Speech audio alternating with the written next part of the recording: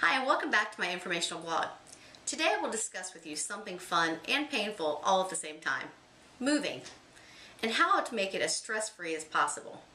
Moving day is exciting, yet is also stressful and a pain in the neck for you, and most likely a lot of your friends.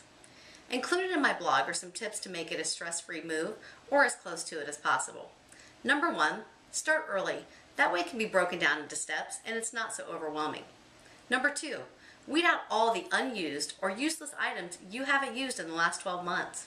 And number 3, label everything. Number 4, do one room at a time.